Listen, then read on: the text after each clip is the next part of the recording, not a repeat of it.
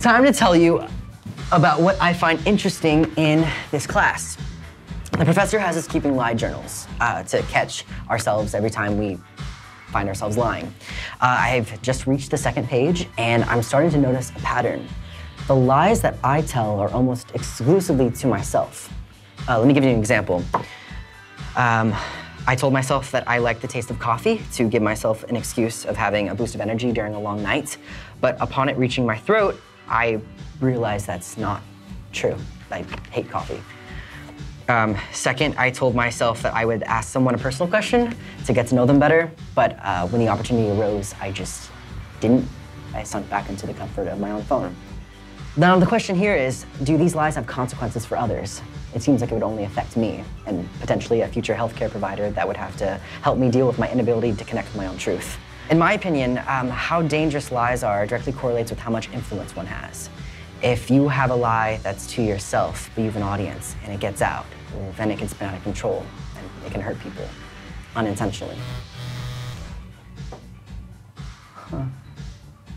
Sorry, someone just posted a video that seems to have caught the attention of our college and beyond. I wonder who Pants on Fire is. Well, that sounds like a problem for tomorrow, Dan. This Dan has to go to bed in an hour and 53 minutes. Until next time.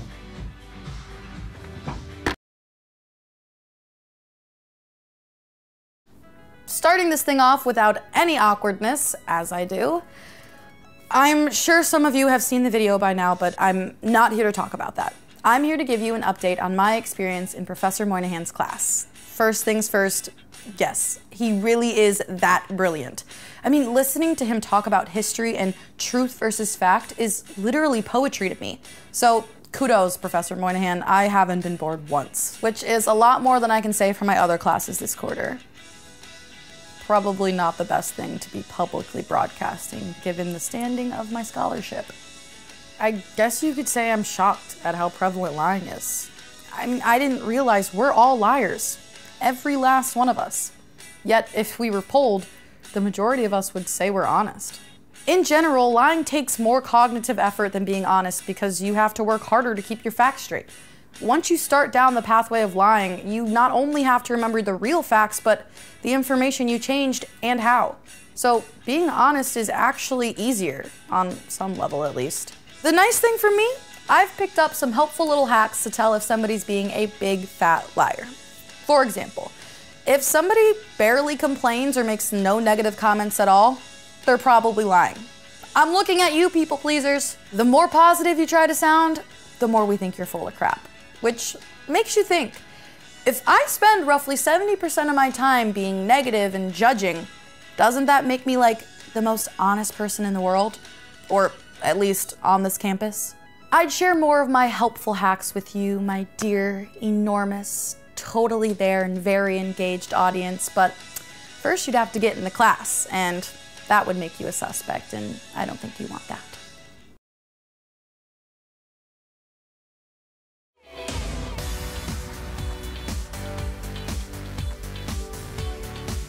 Welcome to your weekly edition of the Liars Club Lowdown. A few things to address before we begin. One, sorry for getting a little sappy last week.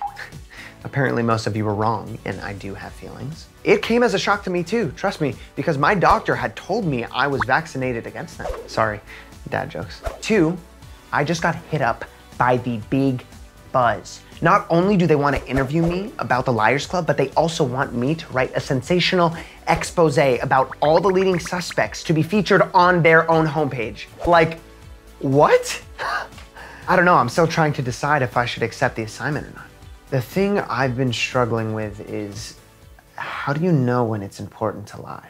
We were asked this week to talk about an aspect of lying that we found interesting, but the truth is I don't think I ever found a lie that I didn't find interesting. Lying by its very nature is something that we thought was worth concealing, so it's always interesting. As the professor likes to say, lying is inherent to being human. I mean, we're not born with it as an impulse or anything, but by the time we're 2, most of us know how to lie. Multiple studies have shown that the more we lie, the easier it becomes. And some scientists even argue that compulsive lying is directly correlated to intelligence and creativity.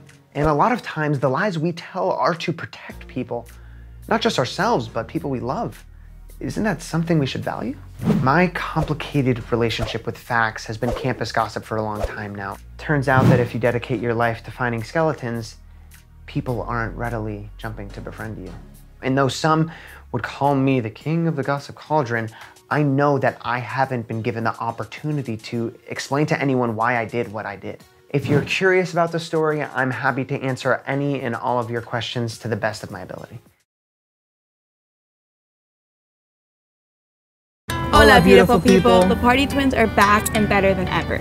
We just wanted to say thank you so much for all your kind and supportive comments. I mean, we were really scared that when we came out with the truth that things wouldn't be so great for us after. Yeah, but they're better than ever. And thank you guys for sharing your own stories on duality. We really appreciate it. You guys gave us major inspiration for our new book. Oh my God, so much. Oh, and we have a new sponsor, our very own local winning cup, hashtag win your cup. Also, Bella has a new caffeine addiction. No, I don't. I can stop whenever I want to. It's really a cup of ambition. Anyways, we've decided to go filterless for a while. And not just on the gram. Social media has made it so easy for us to fake always being happy, and you know what? Life isn't always happy, and it doesn't have to be. So we decided that we're gonna start posting things that frustrate us, things that make us sad, things that make us happy, and things that inspire us. And that's thanks to you guys. I mean, Benny and Alvaro have been the best of friends lately, and we've really been hanging out with a lot of our classmates who are super chill, and like Dan has been helping me like study and do research for our new book, and in return I took him shopping and totes changed are horrendous, yet all the enduring style. Look how cute he is. And despite the fact that we hate to admit it, Professor Moynihan's class isn't that bad. Well, at least for us. It must suck for whoever the real guilty party is. Yeah, like who do you guys think did it? Comment your theories below and we'll let you know if you're right on or totally suspect. Creo que me voy a pintar el pelo. ¿Qué color?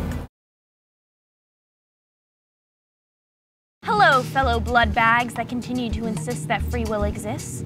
I'll tell you this. If free will existed, would I really be sitting here doing homework right now? Or would I be at the full moon celebration with my fellow Wiccan sisters surrounded by candles and their positive intentions? Think about it. Free will aside, the professor has asked us to investigate a part of lying that has surprised us. And frankly, I feel like we're going about solving this crime sideways, when we should be looking into the face of our fellow man and students and recognizing what we saw in the heat of the moment. I mean, I have told the professor several times who I think I saw running away from the building that night. I can't possibly fathom why he won't just call it a day and give me the A already. I think it has a lot to do with the fact that we were warring clans in a past life. But who am I to decide, other than a total goddess? A goddess who, according to my parents, both spiritual and literal, needs to get good grades. So here it is. False stories on Twitter are 70% more likely to be retweeted than the true ones. Why I love that fact is that folks around me love to complain about fake news. And how can you trust the newspaper, true crime podcasts, or me and my bees? But the reality is that you, yes, little old you, are the problem. It's your desire to feel something strong. Your need to rubberneck, to be filled with disgust and intrigue. To make your life feel like more than going to class all day. Checking the society boxes. Drinking your protein shake.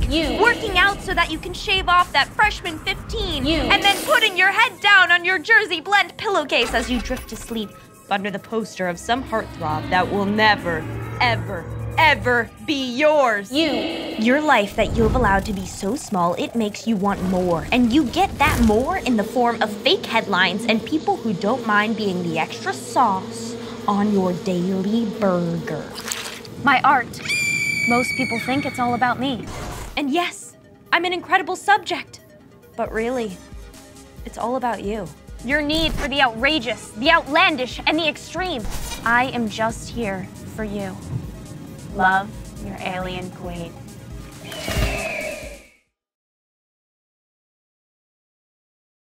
Hello, fellow classmates of Colvin College. I guess thank you for watching these videos, and thank you for sending all the DMs. I'm sorry I haven't been getting back to all of them. It's just that I've been, well, a little bit busy. And not just trying to get justice for Margot like the rest of campus, but also with homework and the lunch at Cuff, and also with someone really special. I know my past history of relationships doesn't paint me as a dedicated man, but, well, I've always kind of been into the idea of sapiosexuality, where it's not the body that matters, but the mind of the person. You know, I've always kind of been attracted to smart people. Gender is irrelevant. And I guess, well, Benny and Bella, please take this as my formal apology. I handled the whole situation wrong, and moving forward, I'm hoping to be a better man. But even in the face of considerable distraction this quarter, I still find myself learning things. You know, facts and figures and things about famous liars that would make even Pinocchio blush. And I'm also learning some things about myself. Looking at things in the past where maybe I let my emotions get the best of me. And maybe trying to prevent those things from happening in the future. We use the word truth all the time, but how often do we just take a moment and actually think through what truth means to us? And not like the definition in the dictionary, but what truth means in our lives. Over the last year, I've been constantly subjected to my mother harping on me about creating ubiquitous universal truth, as she calls it. But I've been starting to wonder if maybe it doesn't already exist. It's just called facts. And that maybe personal truths aren't so much wrong as just facts told through the prism of the self. Kind of like when you hold a crystal up to a light and all of a sudden there's a rainbow. All these colorful truths just hidden in the fact of plain simple light.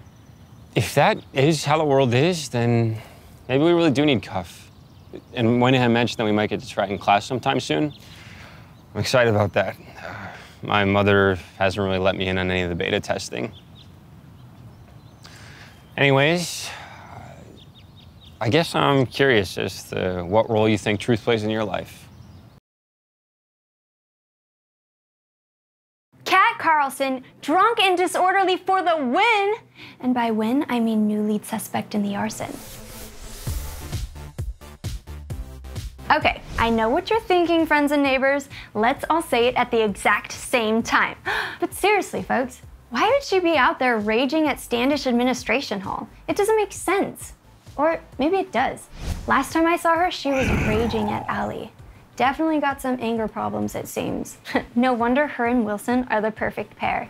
They probably just howl at the moon together. I need to share this gut-wrenching news with you guys. Did you know that Kat's been getting help from Allie? Little Miss Kitty Cat has finally found her Allie. Kitty Cat? More like Alley Cat. Okay, I know what you're already typing in the comments. So what if Carlson has had help? You've had help. Everybody's had help in this stupid class. You've had help. Stupid class. Everybody's had help. This was supposed to be where I excelled. Where a certain genius would recognize my genius in turn. Stupid class. No such luck. Stupid Cat Carlson has to swoop in and snipe my place as teacher's pet. Oh, well, I end up muttering like some two-bit villain in her lair. I can only hope that this new video will help set Professor Momo free of his little cat obsession. Do people not get that this whole angry loner act is in fact an act? It's an obvious persona. I've seen better sulking from kids in Hot Topic. Just because Kat is bitter and blunt does not make her more honest. If you don't believe me, just ask Allie. Kat really kept Allie in the dark about the fact that she's been hooking up with Wilson. Unless you guys didn't know about that either. Wow, were they fighting when I left. Fighting like a pair of alley cats. Can I be honest? Since apparently that's the point of this class, I was hoping there'd be more people like me in Liars Club. You know, liars. Alvaro doesn't count. None of his lies are his own. And Erika's are just histrionic and obvious. Everyone else is holier than thou. Look, Kat only has one friend, but she has one good friend. The thing that really gets to me about all of this, though, is that Allie's been lying for Kat, or worse, just believing whatever her friend tells her. Lying for yourself makes sense, but lying for someone else? There's just too many variables. You can't control what your friends will slip to someone else. You don't know if they've given you the full story, which means they could be leaving out key details. And most importantly, you don't know who else saw them. Friends are a liability. If nothing else, Kat will now have a harder time getting that A. That's right, friends and neighbors, I have not given up yet. I will get that A. And your little dog too. Also, are my mom jeans tingling, or is Wilson just a little too into Cuff? He's always been the cool kid, but now all of his vlogs are advertising Robot Wilson. Slides our armor, we need Cuff so we can be our true selves. Slides runs with ties. How much information does he really know? He never has any details about the product. They haven't even let him do any beta testing. And I'm sure Wilson would be a master beta tester. Joking aside, Super Spy 3000, who keeps leaving thumbs up emojis on my videos, nice name and Washington, D.C. IP address. Either recruit me or stop spying on me. Choose. Finally, hacking lessons. Tip number 4, the best defense is a good offense. If you don't want someone to question why you're somewhere you're not supposed to be, walk into the room angry, upset, or frantic. It puts people off balance, on the wrong foot. And if you think you can get away with it, keep them on the defensive, insult them. It's amazing how much you can get done by being a jerk, tactically. And if you're the tactical jerk that released that cat video,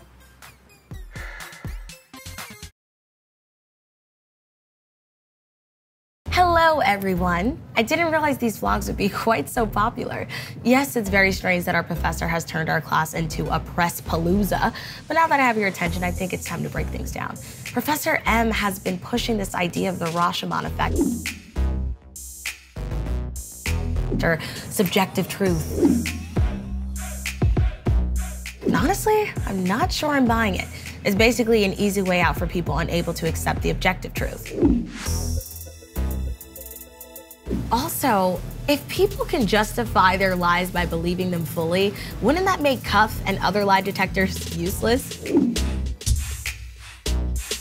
I am not under the misconception that all truth can be objective, but allowing subjective truth to be considered a fact is a dangerous idea at a time when what is considered a fact is already under fire. People have been trained to believe everything we hear and see with little to no fact-checking of their own.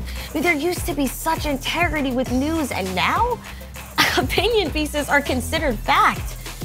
And honestly, I don't know how to fight that. Right now, I'm at a loss. It seems like the only way to fight this subjective truth is by representation of the underrepresented in the media. We need more documentaries showing real frontline communities in order to grab attention of those in power. More sitcoms and dramas where the lead actors are people of color. That way we can change the perspective of what is normal. At least then we can see both sides. If there's one thing I'm learning in Professor M's class is that we all lie, and we can't help it. So instead of trying to prevent the subjective truth, we must combat it by showing the world that the opposite can be equally true. It's not a perfect solution, but it's a step. Well, that's all for now.